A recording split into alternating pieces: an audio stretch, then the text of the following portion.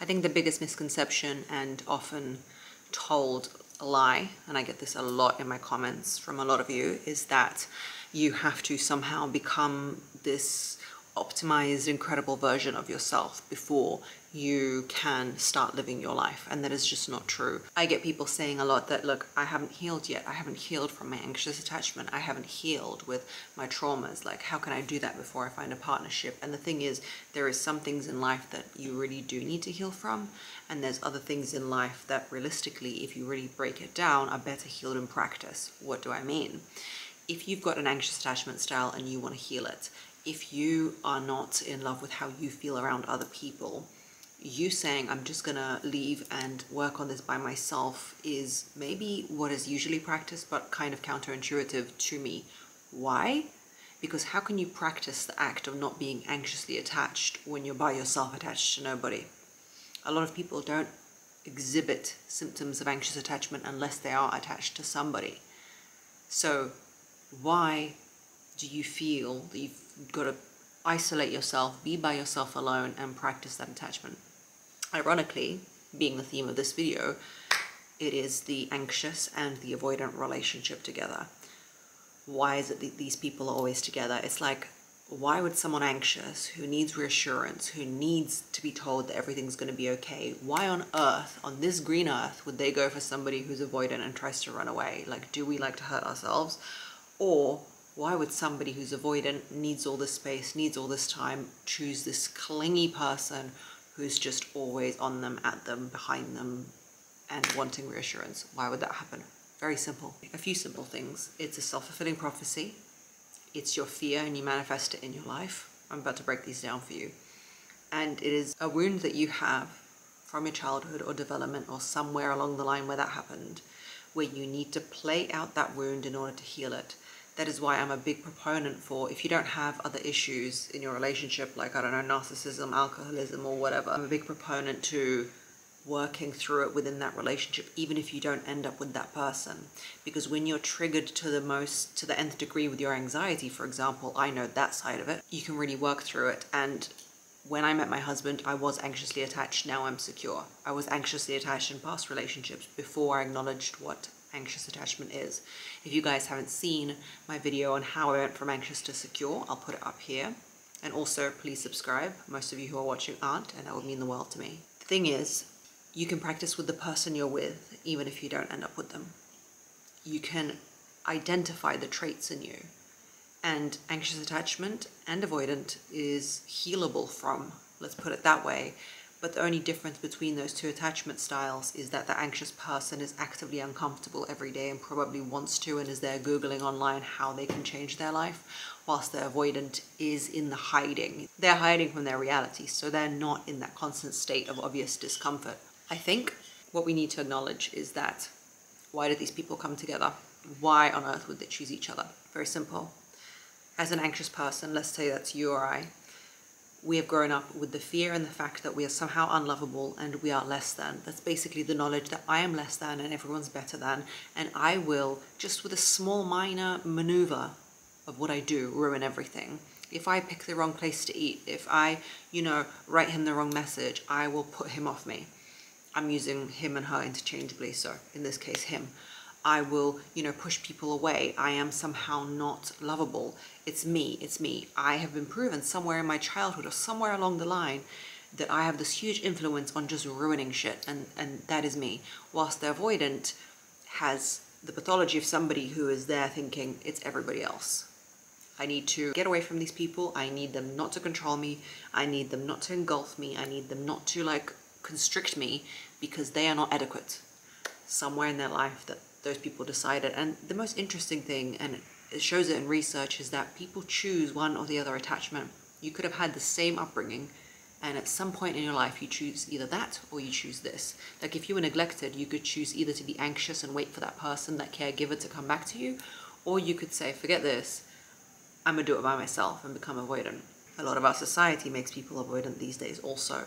That's a big thing to understand. Most men veer avoidant. Most women, when they have this dysfunction, veer anxious. Why?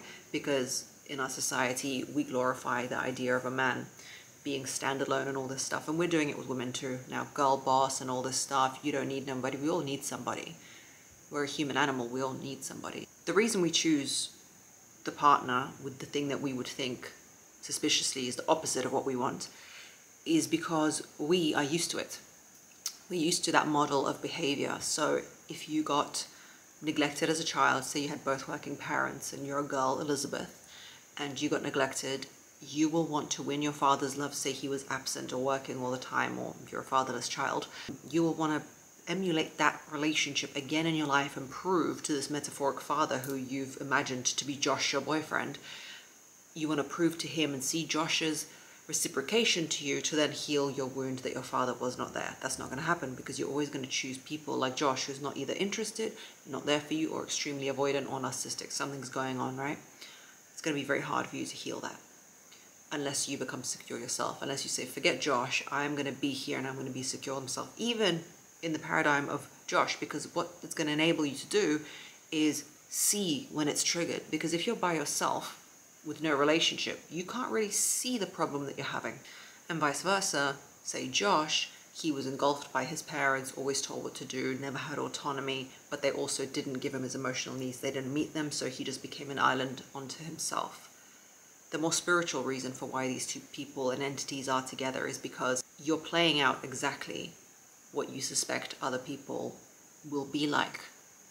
There is something in the fact that Josh feels that he's going to be just engulfed and controlled and not seen for who he is and told what to do. So he meets Elizabeth and she does exactly that. But why does she do that? Because he doesn't return her calls.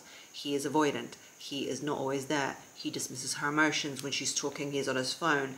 When she's asking for a decision to be made, he's not sure, right?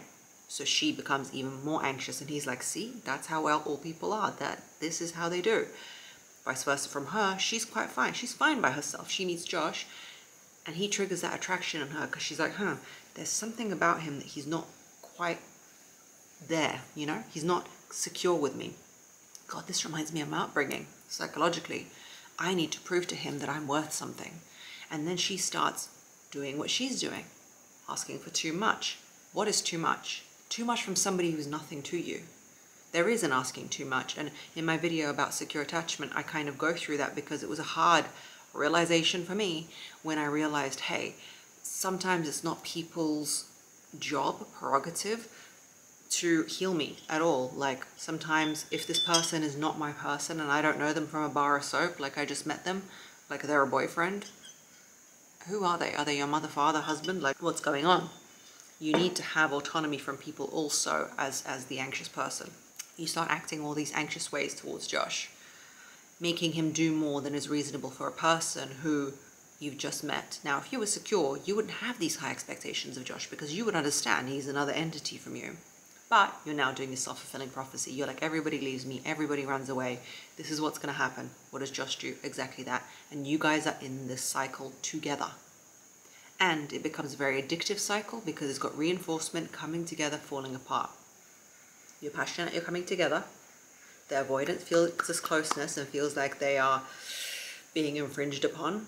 The same way that the anxious person needs security, the anxious person needs freedom, okay? So he's like, his freedom is condensed and compressed. He's like, whoa, I need to take a step back. But instead of Elizabeth allowing him to take this step back, just this minor step back, she's like, I'm going to close the gap. Now, if she was secure, she would say, okay, Josh has taken a step back. He's his own person. Let him keep stepping. Just keep on stepping because essentially he's going to step out of my life and then I'll know he wasn't worth it, right? That's what a secure person would do. They would just let him go. They don't need to cling to somebody who's not trying to stay. But what she does is moves forward.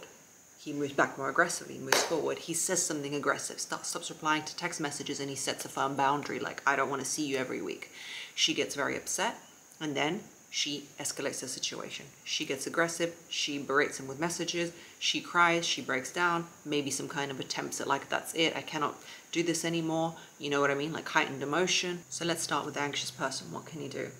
Number one is you need to start or at least deploy this belief just to see how it changes your life. Even if your partner isn't the one you're going to end up with because you suspect they might not be, try and deploy the attitude that their need for space has got nothing to do with you. That's a brain twist for me even, but their Need for space has got nothing to do with you. That's just a them thing, a natural part of a relationship. And once they back off and they go, who are you in that space? Just sit there and feel that emotion, feel that out. Who am I left in this space? And why is it that I only feel whole and complete when that person's here and giving me their affirmation? Where does that leave me? How vulnerable am I? Which is fine to be vulnerable, but what space does that leave me in that I always need somebody's approval and constant attention, and I cannot see myself through my eyes, but I need to constantly see myself through their eyes in order to feel alive, happy, and good. It's a good exercise for you to say, okay, their need for space has got nothing to do with me. Anxious person, I've got to tell you something. You might not like it, but the world does not revolve around you. Everyone's reality does not revolve around you. I have to tell that to myself because I used to be this way. I used to be like you. The world does not revolve around you. Sometimes people need what they need because they need what they need, not because you did something or did not do something. Nextly, anxious person, you need to start taking care of yourself and your needs. What are you doing in your life? What's your process, progress, and ambition and obsessions in your life? You should be your own journey and your own obsession. You cannot be living vicariously through someone else. You're like that fish that gets stuck on the belly of the shark and goes along and then screams if the turn is wrong because the shark goes left or right. Well, you've attached yourself to someone else, haven't you? And you're looking for their approval. You need to start taking the same care of yourself that you take care of other people with. You understand what I'm saying? That attention to detail, that over hypersensitized version of yourself needs to be deployed onto yourself. It's going to be hard because you're so not used to putting yourself first. But that's what you need to do. You need to deploy detachment and self-regulation. You know, when they tell people to sleep train their babies, that their babies need to self-soothe and that whole thing. I don't know if that's right or wrong. I don't know anything about child psychology, but I will say this, that you as an adult need to self-parent. You cannot always rely on somebody else to soothe you and make you feel better. What are you going to do to make that happen? Hopefully it's a good thing, like yoga, meditation, whatever it is you want to do. Hopefully you don't drink a bottle of wine in order to self-soothe, but it needs to be something. And for me, it was a big learning curve. Like, what is that? Like, how can I quench that need for somebody to tell me everything's okay? You know, it feels so long ago that I could not weather the storm of emotion, that I don't even remember what it's like, but I vividly know that was me. Where if somebody upset me or wanted to avoid me, let's say a partner, I would call them and like want to have it out and want to have that conversation even if they didn't want to, and that's just not it. You need to self-soothe. You need to have your own level of detachment. You can watch that video I made to be okay, because essentially a lot of your behaviors could even make a secure person avoidant. It's very hard to carry the weight of someone's expectation constantly on your back. You need to learn to communicate clearly, effectively, without huge spikes of emotion. You need to understand other people and understand that sometimes it's got nothing to do with you. That sometimes people are unwell, or sometimes people have needs that you don't understand. And you need to be kind. Your demands aren't always correct, even though they feel that way to you, because it feels very painful to you right now that that person isn't responsive to you. Last but not least, you need to kind of take ownership of your own therapy, your own process, watching videos like this. If you're a woman, I highly recommend my course on 20 feminine principles. I found a lot of power in feminine energy, because essentially it's letting go of doing and embracing being that really shifted my feeling of secure attachment. I think it was around the same time that I discovered feminine energy that I kind of healed my anxious attachment. If you're a boy, you could watch it too, because there's a lot of things implemented in there. But anyway, I'll leave it in the description links, and I'll leave you an Amazon list of books that I recommend. Among them is Attached, the best book on attachment styles. You need to learn, you need to take responsibility, and you need to have a growth trajectory of where you're trying to go. Now let's talk about my lovely avoidant people. Same as number one for the anxious. Learn that not everyone is trying to catch you. Not everyone is trying to like detain you. Not everyone is trying to compromise your freedom and your movements, but that you signed up for a relationship with another person, and there's a level of commitment that comes with that, a level of listening to their emotions, a level of being there for somebody, because if you feel not ready for that, you need to address that with yourself. It is not your partner who's always trying to infringe on your space and just kill your life and your style, but it is you who decided to be in a relationship with them. So why is it you now that's deciding that they just need to be basically solitary in a relationship with you unless you feel like gracing them with your presence? I know it's not easy, and I know you've lived like this for a long time, but just like I said in the beginning, for the anxious person, you need to detach people's expectations of closeness, because that is what a relationship is, to them trying to suppress you. They're not trying to suppress you. And many times if you give an anxious person reassurance and you give them love, they can become secure. Unlike the anxious person, you need to learn to co-regulate as opposed to self-regulate. You're very good at self-regulating. You're very good at calming down. But there is also a relationship skill called co-regulation, where you together have a conversation with somebody and you calm each other down. That you cannot always run away when there's a problem. You cannot always shut down, and you cannot always process things by yourself. So just like I told the anxious person to self-regulate because they don't have that skill, they can only co-regulate. You need to develop the opposite of that skill. You need to sometimes self-regulate when you need to. You do you, boo. But sometimes you need to sit with your partner and go, okay, that happened. How did that happen? How did that make you feel? Let me give you a hug. Push through it. It's going to really benefit you. You need to learn, number 3, to keep your promises, to be dependent and dependable on.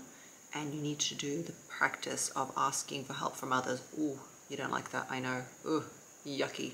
But you need to depend on others in order to see how that feels. You need to build community around you, friends and things like that.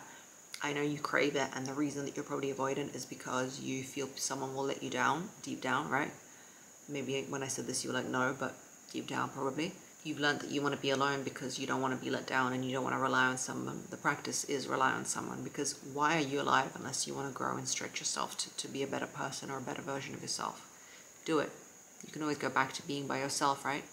And also, in order to be with a secure or an anxious person, you need to be there for people and be dependable. You need to say what you're going to say and do what you're going to do, and don't be flaky. It doesn't make you a good quality human. It doesn't make you grow. It doesn't do anything for you. And yes, it frustrates everyone around you, but also it doesn't give you any qualities that are admirable. 4, you need to learn to communicate. You need to not just answer everything with a one-ended answer. You need to learn to develop a storyline. So if your partner wants to tell you about something that happened at work, you don't just give them a solution. They want to take you on the journey of closeness. You've got to listen to the story. Don't just try and shut down the conversation and the eye rolling and acting like everything's annoying to you, because that process of you trying to avoid that closeness is exactly what's not going to create a real intimacy in your life with other people, right? So you need to learn to go on a journey of communication with people. When they're talking to you about something that is happening in their lives, it is important to them, and it's something that you need to be witness to. In witnessing other people's journey and watching them talk is what makes a lot of people feel close to you. And I know that might not feel comfortable, but you need to learn to have that communication style where it's clear.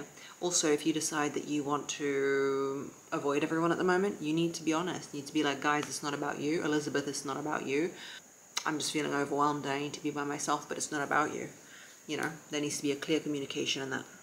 And again, number 5, just like I said, for the anxious person, you need to have your own process and your own therapy that's going on, and your own growth and your own learning and your own understanding of the world. Again, Amazon book list, things like that. It's not other people's responsibility to drag you through life kicking and screaming and trying to get close to you, because one day you might not have that anymore, you know?